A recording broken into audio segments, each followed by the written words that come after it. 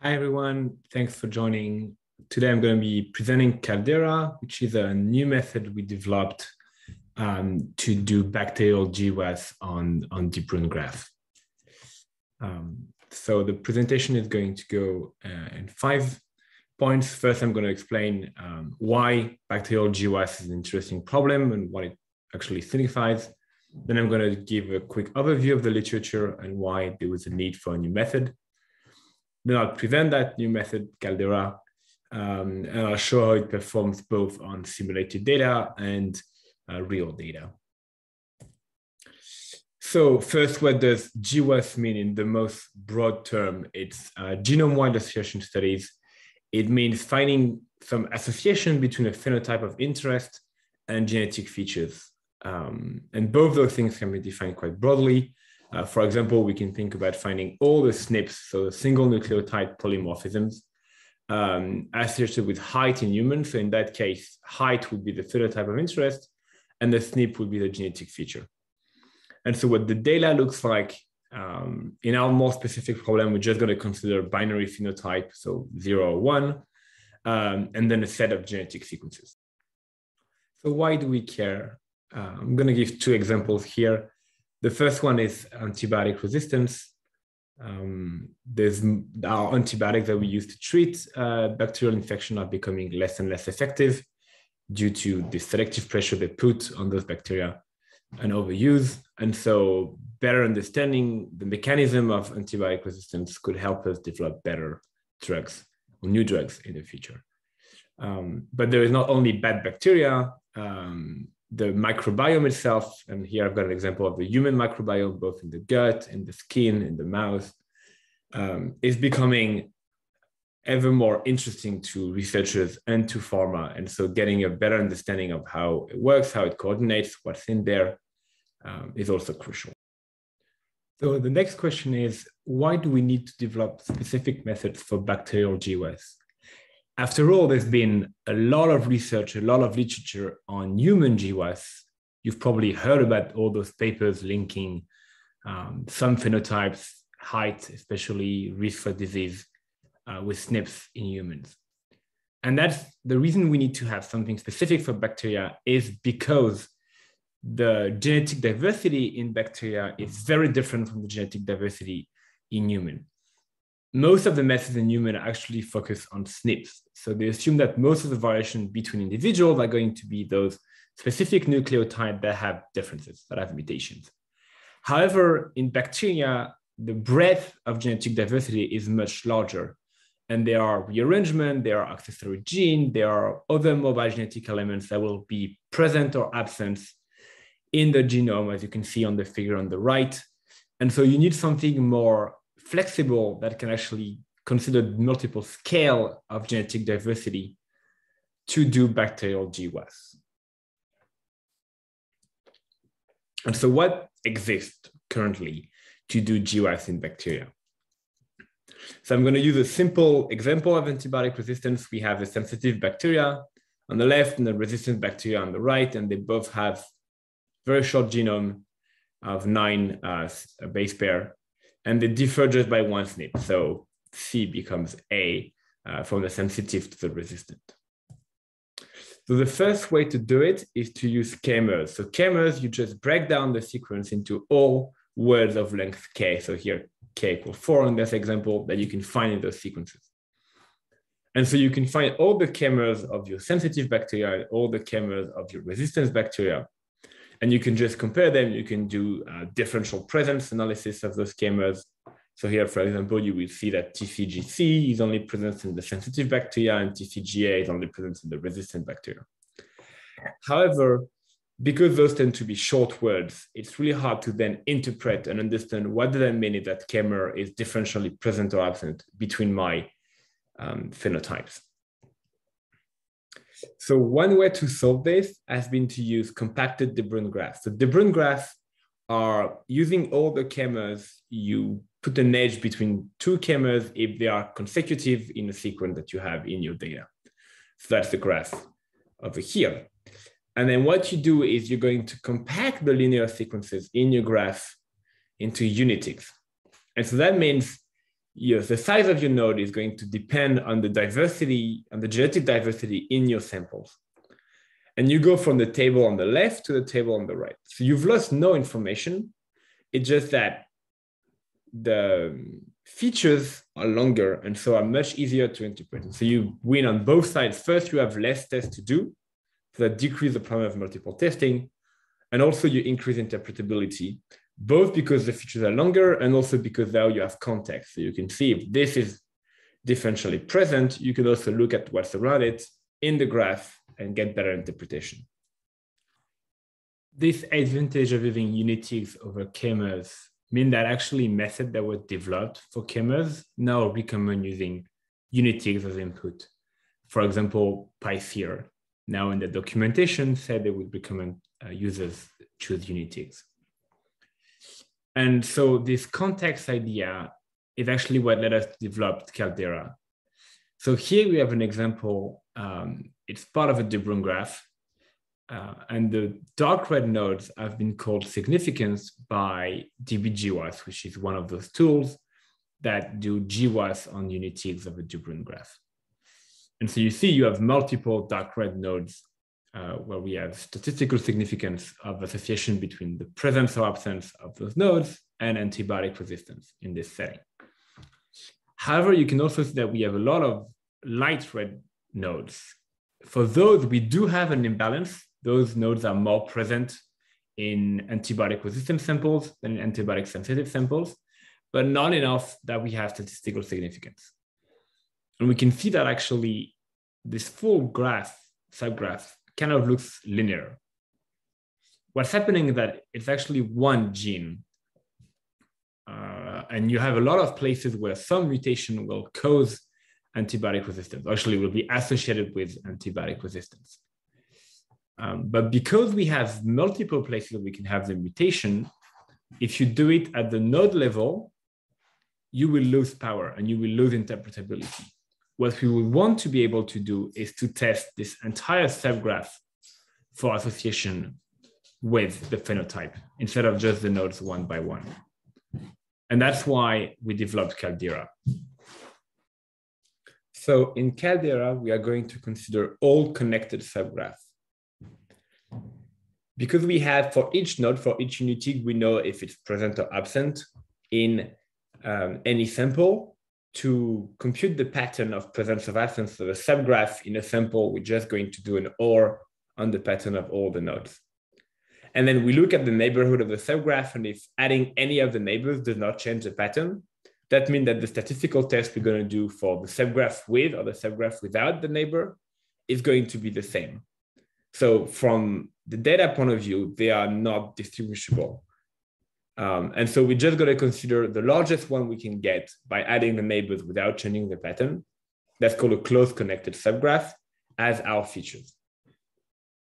However, if we want to enumerate all the close connected subgraphs in a de Bruijn graph from the bacteria, which has about 1 million to 10 million nodes, we come into two problems because the number of CCS is actually exponential with the number of nodes.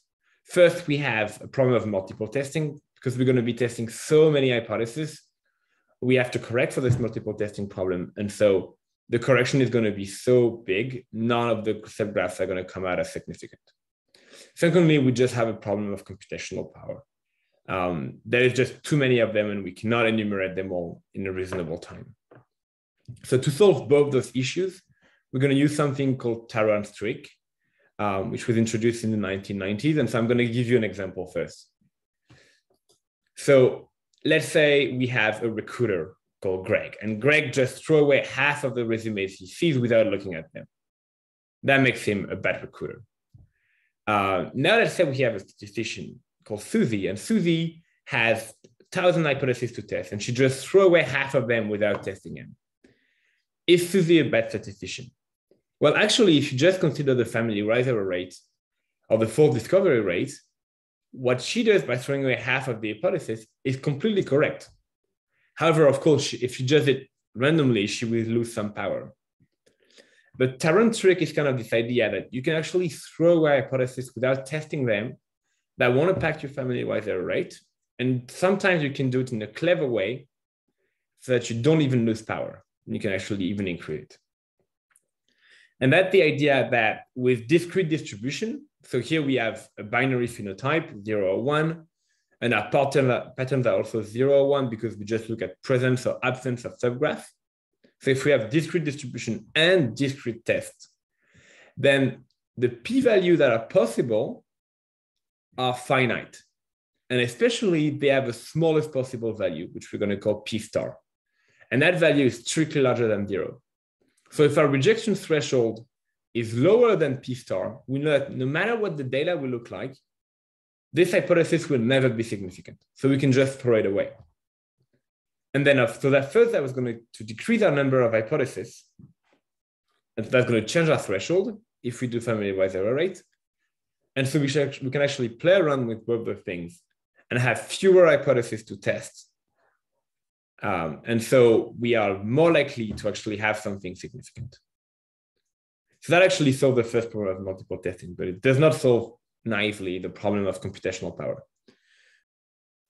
In order to solve the computational problem, we need to enumerate the CCS in a clever way. To do that, we're going to take advantage of something called reverse search. Reverse search uses the idea that if you have a reduction, which is a function that takes an element of a set and return a strictly smaller element of that set, and you can actually invert that reduction, so inverse reduction, you can start from the null set and enumerate all the elements of the set once and only once.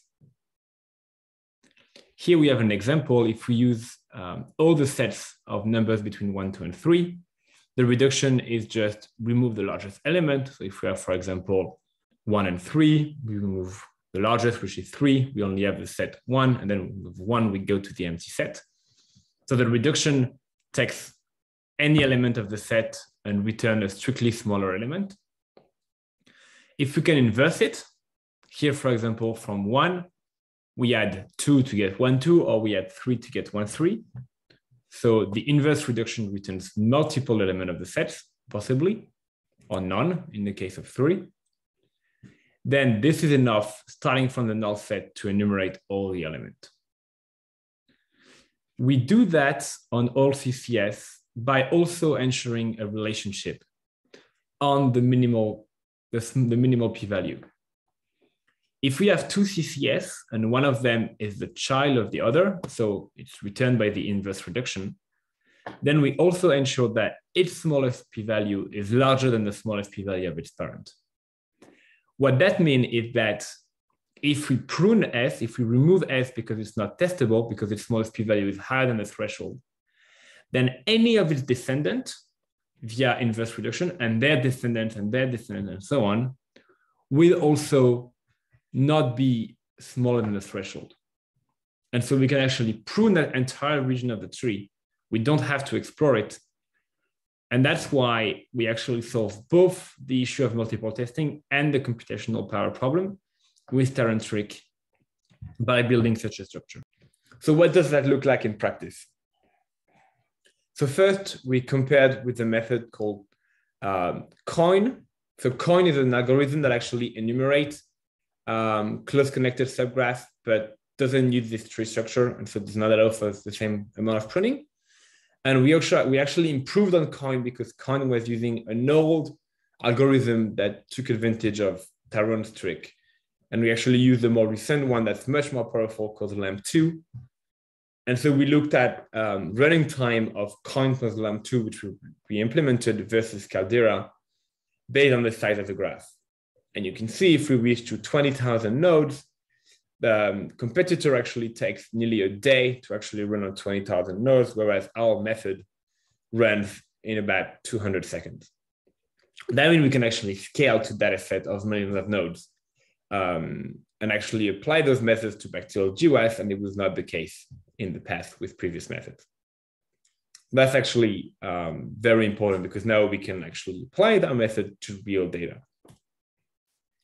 And so one example here is a data set of 280 Pseudomonas bacteria that have resistant status to amikacin. So amikacin is an antibiotic. And in that data set, So there's no ground truth. We don't know all the genetic variants that are supposed to be associated with amic acid resistance, but there is 2 of them that have been validated. There is the ASC6 gene that I've shown before, and then there is a plasmid. And we can see actually CALDERA return those 2 components as the first 2 components, so the most significantly associated with the phenotype. And more interestingly, it returns the plasmid, which you can see on the right. That's the de Bruijn graph of the plasmid, as one entire component. And so it actually makes interpretation much easier. To get the same thing with previous methods, so if you use, for example, GWAS, which was kind of the state of the art of using de Bruijn graph, but they were testing at the unitic level, you would need to allow a family-wise error rate of 0.2 to even return this plasmid in 3 components. Whereas here we have a family error rate of 10 to the minus 8, and we still return the plasmid as 1 component. So to conclude, we've shown how CALDERA can improve on existing bacterial GWAS methods by providing a scalable method, computationally scalable method, that can generate easily interpretable genetic element associated with a binary phenotype of interest. To do that, we've used both Tyrone streak and the concept of reverse search. CALDERA is not only limited to bacterial GWAS and to de Bruijn graph for exploration. We've shown in the paper one example where we use a regulatory network of gene as the graph. The main limitation of the paper and the method is that it does not currently scale to metagenomic data sets where the graph size is over 100 million nodes. It can even reach 1 billion nodes. To be able to explore graphs at that size, we'll probably actually need to reduce the de Bruijn graph by compacting it further. Thank you for listening to this talk. If you have any question, you can contact me on my email address that's listed here. The code to actually use CALDERA, you can find it on GitHub. It's a Python program, so you can install it. There's all the instruction on there. There's a small tutorial as well. We also made the paper fully reproducible. It's also on a GitHub repository, and there is a Docker file that will allow you to reproduce the entirety of the paper if you want to play around with that and look at the data. And thank you again for listening.